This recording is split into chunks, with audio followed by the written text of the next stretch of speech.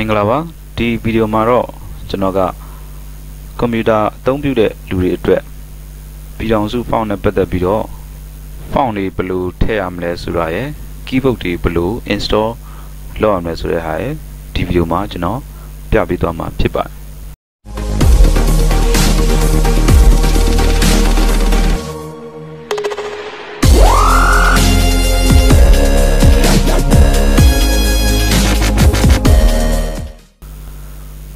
ကျွန်တော်တို့ကွန်ပျူတာအသုံးပြုတဲ့အခါမှာ Windows version တွေအမျိုးမျိုးရှိတယ် Windows 7 သုံးတဲ့လူရှိမယ် Windows 8 သုံးတဲ့လူရှိမယ် Windows 10 သုံးတဲ့လူရှိမယ်နောက်ပြီးတော့ကျွန်တော်တို့ Microsoft Office အသုံးပြုတဲ့လူတွေရှိမယ် Microsoft Office မှာလည်းသူက version က2007 2010 2013 2016 and 2019 ရဆိုပြီးတော့ Microsoft Office version တွေအမျိုးမျိုးကျွန်တော်တို့အသုံးပြုကြပါတယ်အဲ့လိုအသုံးပြုတဲ့အခါမှာတချို့ Windows တွေတချို့ Office တွေမှာအဆင်ပြေပြီးတော့တချို့ Windows နဲ့တချို့ Office version တွေမှာဒီ Unicode ဖြစ်တဲ့ပြည်ထောင်စု font ကိုအသုံးပြုရတာအဆင်မပြေတဲ့သူတွေအတွက်ကျွန်တော်ကဒီဗီဒီယိုမှာဘယ်လို Windows သုံးရင်ဘယ်ပြည်ထောင်စု font version ကိုသုံးရမလဲဘယ် Officeကိုအသုံးပြုရင်ဘယ် version ကိုအသုံးပြုရမလဲဆိုတာကိုအသေးစိတ်ရှင်းပြပေးသွားမှာဖြစ်ပါတယ်အရင်ဆုံးပြည်ထောင်စု font တွေ Unicode keyboard တွေကိုဘယ် website ကနေတွားပြီးတော့ download ဆွဲရမလဲဆိုတာကို link လေးထည့်ပေးထားပါတယ်ကျွန်တော်တို့ဒီမှာ unicodetoday.org ဆိုတဲ့ website တွေကိုကျွန်တော်တို့ဝင်လိုက်ပါဝင်ပြီးတဲ့အခါမှာကျွန်တော်တို့ကဒီထဲမှာUnicode နဲ့ပတ်သက်တဲ့ font တွေ keyboard တွေအကုန်လုံးကိုစုံစုံလင်းလင်း download သွားပြီးတော့ယူလို့ရပါတယ်ဒီထဲမှာဆိုရင်ကျွန်တော်တို့ကကွန်ပျူတာ Windows အတွက်တင်မဟုတ်ဘဲနဲ့ mobile phone တွေအတွက်ကောနောက်ပြီးတော့ Apple ကွန်ပျူတာတွေအတွက်ပါကျွန်တော်တို့အပြည့်စုံသွားပြီးတော့ download ယူလို့ရပါတယ်ဒီ font တွေ keyboard တွေကိုဒီ download ယူလို့ရတဲ့အပြင်ကိုဘယ်လို install လုပ်ရမလဲဆိုရဲဘယ်လိုရရမလဲဘယ်လိုအသုံးပြုရမလဲဆိုတဲ့လမ်းညွှန်တွေပါအကုန်လုံးကိုဒီထဲမှာကျွန်တော်တို့သွားဖတ်ကြည့်လို့ရပါတယ်ကျွန်တော်ဒီမှာ font ထည့်ဖို့အတွက်ဒီ font ဆိုတဲ့ခေါင်းစဉ်အောက်ကိုကျွန်တော်တို့ဝင်လိုက်မယ်ဒါဆိုတော့ကျွန်တော်ကဒီစာမျက်နှာလေးကိုတွေ့ရမှာဖြစ်ပါတယ်ဒီစာမျက်နှာမှာကျွန်တော်တို့ကဒီအောက်မှာဒီ font file တီးတန့်ရယူရန်ဆိုတာလေးရှိတယ်ဆိုဒီအောက်မှာကျွန်တော်ကစာလေးဖတ်ကြည့်လိုက်မယ်ဆိုရင်အသုံးပြုလျက်ရှိသော Windows OS နဲ့ Office version ကိုရွေးချယ်ပါကfont download link ကြာလာမည်ဖြစ်ပါသည်ဆိုတာလေးရှိတယ်ဆိုတော့ဒါလေးကိုကျွန်တော်ကကိုယ်ကွန်ပျူတာက Windows version ဘယ်လောက်သုံးထားတယ် Office version ဘယ်လောက်သုံးထားလဲဆိုတာကိုတွားပြီးတော့ရွေးလိုက်မယ်ဆိုရင်သူနဲ့တင်တော်တဲ့ font တွေဒီမှာကြာလာပေးမှာဖြစ်ပါတယ်ဒီကျွန်တော်တို့ကဒီမှာ /OS ဆိုတာလေးကိုနှိပ်ကြည့်လိုက်မယ်ဒီမှာဆိုရင်ကျွန်တော်တို့က Windows 7 ရှိမယ်နောက်ပြီးတော့ Windows 10 ရယ် Windows 8 ရယ်ရှိရင်နောက်ပြီးတော့ဒီ Mac OS အတွက်ရကျွန်တော်တို့ကဒီမှာရှိပါတယ်တကယ်တော့ကိုကဒီမှာ Windows 7 သုံးတယ်ဆိုရင်ဒီ /OS မှာ Windows 7 ရွေးပေးရမယ် Windows 8 နဲ့ Windows 10 သုံးမယ်ဆိုတော့ဒီမှာ Windows 8 10 ကိုကျွန်တော်ကရွေးပေးရမယ်နောက်ပြီးကျွန်တော်ဒီ Apple ကွန်ပျူတာတွေသုံးတဲ့ Mac OS ကိုသုံးတယ်ဆိုတော့ဒီ Mac OS X ကိုကျွန်တော်တို့ရွေးပေးရမှာဖြစ်ပါတယ်ဆိုတော့ဒီဘက်ချမ်းမှာတော့ကျွန်တော်ကဒီကိုကွန်ပျူတာရဲ့ Windows အမျိုးအစားကိုကျွန်တော်ကရွေးပေးရမှာဖြစ်ပါတယ်ကျွန်တော်ရဲ့ဆက်မှာတော့ဒီ Windows 10 ကိုအသုံးပြုထားတဲ့အတွက်ကျွန်တော်ကဒီမှာ Windows 8 10ဆိုတဲ့အပိုင်းလေးကိုရွေးပေးရမှာဖြစ်ပါတယ်ဒါဆိုတော့ကျွန်တော်ကဒီ Windows OS ကိုရွေးပြီးတော့အခါမှာဒီဘက်ဘေးမှာကျွန်တော်ကဒီ Office version ကိုလည်းကျွန်တော်ကရွေးပေးရမယ်ဆိုတော့ဒီကိုယ့်ရဲ့ကွန်ပျူတာထဲမှာကျွန်တော်က Office version ဘယ်လောက်ထည့်ထားလဲဆိုတာလည်းသိဖို့လိုအပ်တယ်ကျွန်တော် Office version က2007ရှိတယ်2010ရှိတယ်2013ရယ်2016 2019ရယ်ဆိုပြီးတော့ရှိတယ်ဆိုတော့ကိုယ့်ရဲ့ဆက်မှာဘယ် Office version ထည့်ထားလဲဆိုတာကိုကိုယ့်ကိုပြန်ပြီးတော့စစ်ကြည့်ပေးရမယ်စစ်ကြည့်ပြီးတဲ့အခါမှာကျွန်တော်ကဒီ /Office မှာကျွန်တော်တို့တစ်ချက်နှိပ်ပြီးတော့ဒီမှာဆိုရင်သူကရွေးချယ်စရာနှစ်ခုရှိတယ်ပထမတစ်ခုကတော့ဒီ Office 2010 and Aura ဆိုလေးရှိတယ်ဆိုတော့ဒီကောင်ကဒီ2010အပါဝင်2010ထက်နောက်ကျတဲ့ကျွန်တော်တို့2007တွေနောက်ပြီးတော့ဒီ2003တွေပေါ့ So I address and not the only you PM. Now ရွေးရှယ်စရာတစ်ခုကတော့ကျွန်တော်ဒီမှာ Office 2013 and about ဆိုတာလေးရှိတယ်သူကတော့ကျွန်တော်တို့ဒီ Office 2013ပါမယ် Office 2016ပါမယ်2019ပါမယ်တကယ်လို့အဲ့ဒီ version တွေကျွန်တော်တို့အသုံးပြုထားတယ်ဆိုတော့ဒါလေးကိုရွေးပေးရမှာဖြစ်ပါတယ်ဆိုတော့ကျွန်တော်ရဲ့ဆက်မှာတော့ Office 2019အသုံးပြုထားတာဖြစ်တဲ့အတွက်ဒီ Office 2013 and about ဆိုတာလေးကိုကျွန်တော်တို့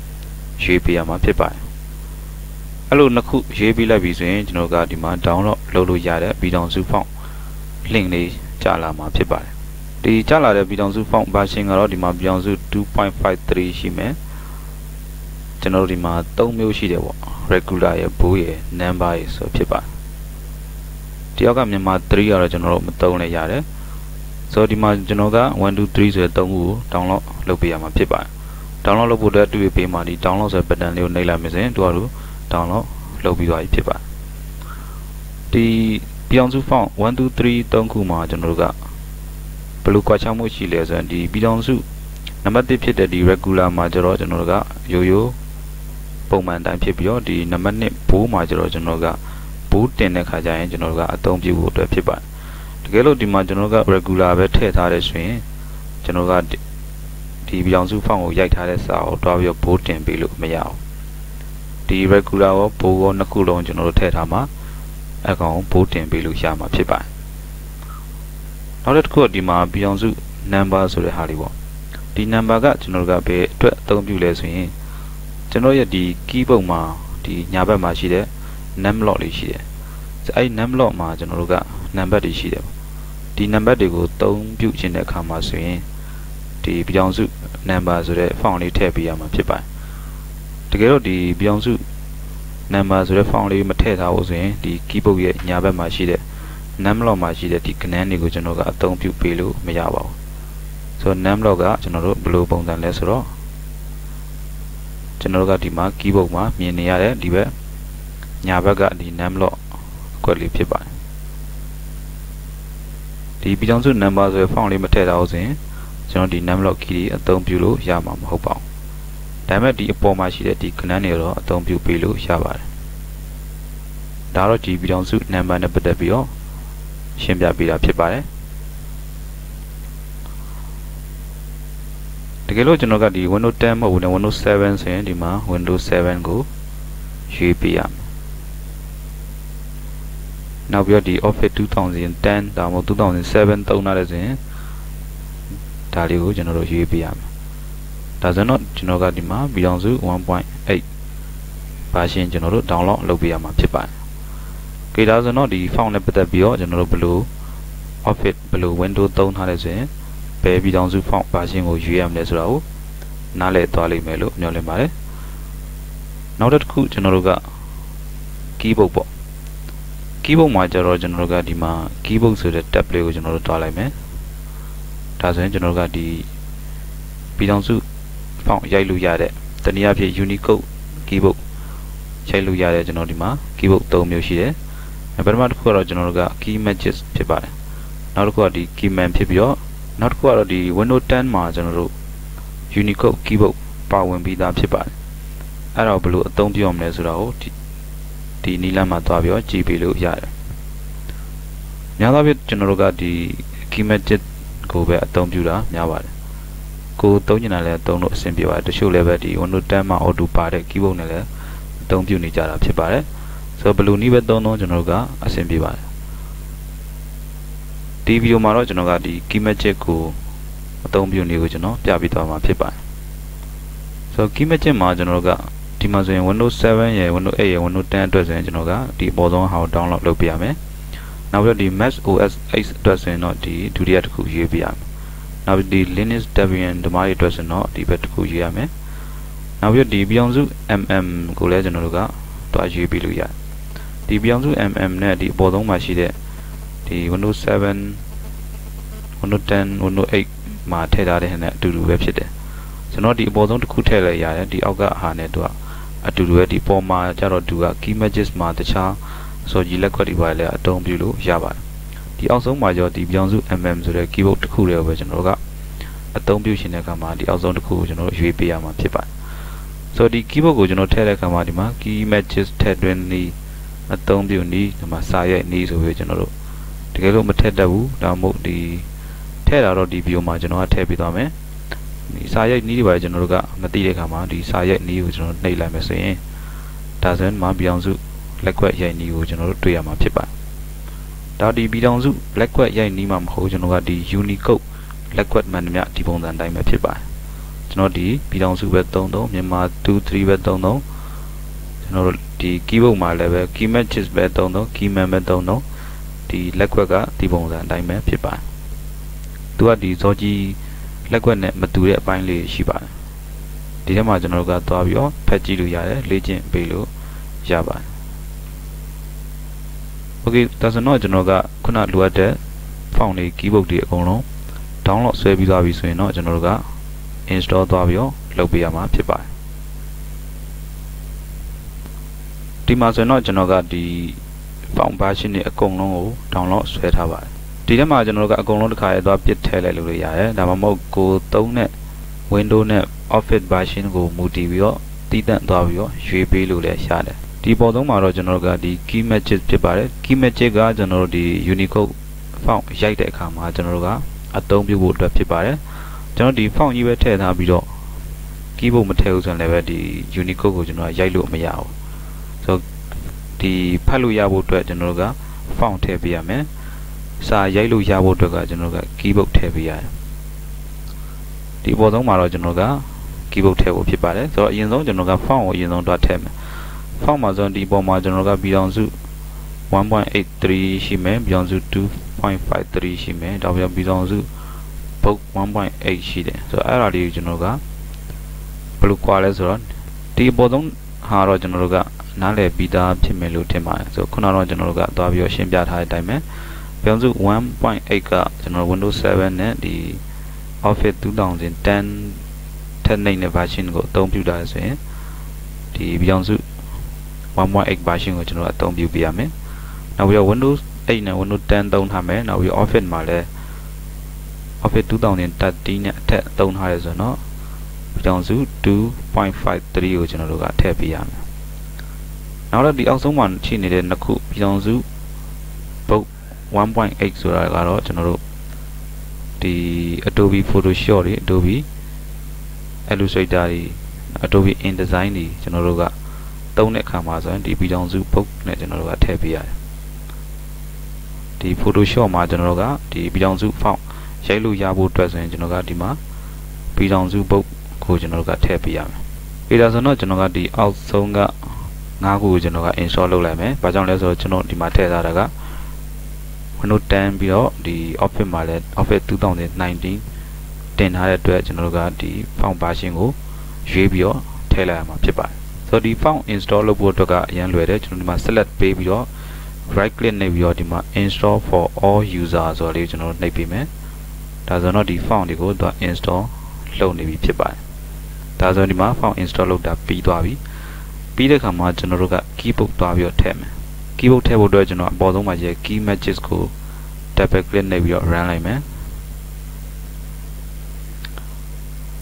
ပြီးတဲ့အခါမှာကျွန်တော်ကဒီ license agreement ကိုသဘောတူကြောင်း I accept the agreement ကိုချက်ပြီးတော့ next ကိုကျွန်တော်သွားမယ်ပြီးတော့ next နဲ့ပဲဆက်သွားမယ် desktop မှာကျွန်တော်တို့က shortcut ထားမယ်ဆိုရင် create a desktop shortcut ကိုအမှန်ချစ်ပေးပြီးတော့ next ကိုဆက်သွားမယ်ပြီးရင်ဒီမှာကျွန်တော် install နှိပ်မယ်ပြီးတစ်ခါတည်းကျွန်တော်ကဖွင့်မှာဖြစ်တဲ့အတွက်ဒါတွေအကုန်လုံးကိုအမှန်ချစ်ပေးပြီးတော့ finish ကိုနှိပ်လိုက်မယ်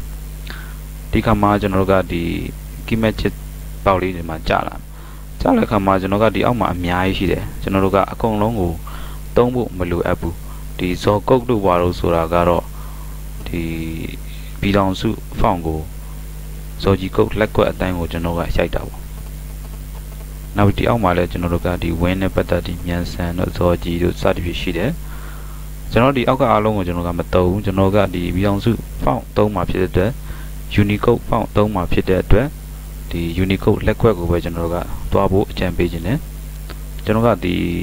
သုံးတာတော့ဒီ Unicode သုံးနေပြီဒါပေမဲ့လက်ကွက်ကိုဇော်ကြီးလက်ကွက်နဲ့ပဲပြန်သွားခြင်းနဲ့ဆိုရင်ကျွန်တော်တို့ကနောက်ပိုင်းမှာအဆင်မပြေတာမျိုးတွေရှိနိုင်တယ်ပေါ့ဆိုတော့ဒီဇော်ကြီးလက်ကွက်ကိုကျွန်တော်ကဇော်ကြီးမှာထားခဲ့ပြီးတော့ ဒီ Unicode ကိုသုံးမှာဖြစ်တဲ့အတွက် Unicode လက်ခွက်ကိုကျွန်တော်ကပြန်ပြီးတော့လေ့ကျင့်ဖို့လိုအပ်တယ်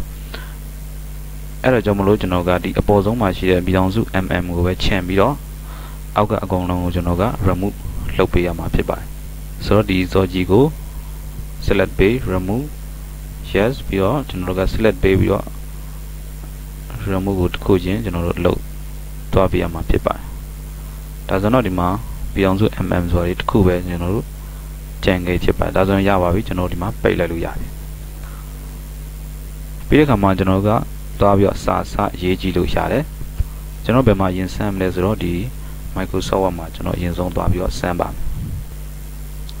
ဒီမှာဆိုရင်ကျွန်တော်ကဒီ Microsoft Office Word ကိုကျွန်တော်ဖွင့်လိုက်ပြီဖွင့်ပြီးတဲ့အခါမှာ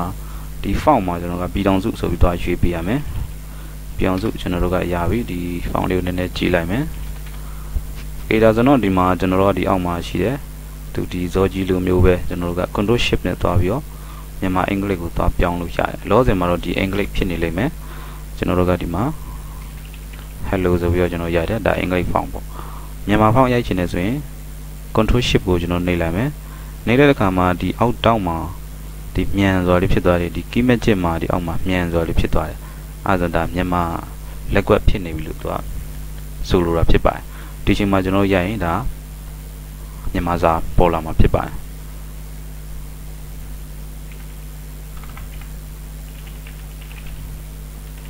ဒါမျိုးပေါ့အင်္ဂလိပ်လိုကျွန်တော်ကပြန်ပြီးသွားခြင်းနဲ့ဆိုရင် Control Shift ကိုပြန်သွားမယ်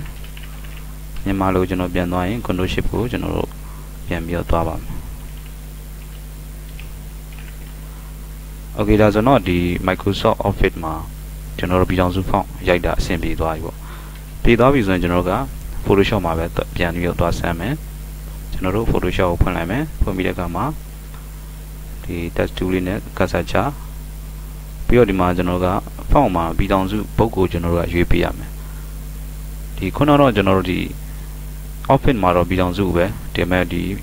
Adobe Photoshop တို့ Adobe Illustrator တို့ Adobe InDesign တို့မှာဆိုတော့ပြည်ထောင်စုပုဂ္ဂိုလ်ကျွန်တော်ကရွေးပေးရမယ်ပြီးတဲ့အခါမှာကျွန်တော်ကခုနလိုပဲစာသွားရေးလို့ရပြီကျွန်တော်တို့မြန်မာလိုရေးမယ်ဆိုရင် Control Shift ကိုနှိပ်မယ်ဒါဆိုရင်တော့ကျွန်တော်ကဒီမှာမြန်မာ font လေးကမှန်နေတာတွေ့ရမှာဖြစ်ပါတယ်ဒါတော့ဒီ Unicode font install လုပ်နည်းနဲ့ Unicode လက်ကွက်ကိုကျွန်တော်တို့ install လုပ်တဲ့နည်းပဲဖြစ်ပါတယ်အားလုံးကိုကျေးဇူးအများကြီးတင်ပါတယ်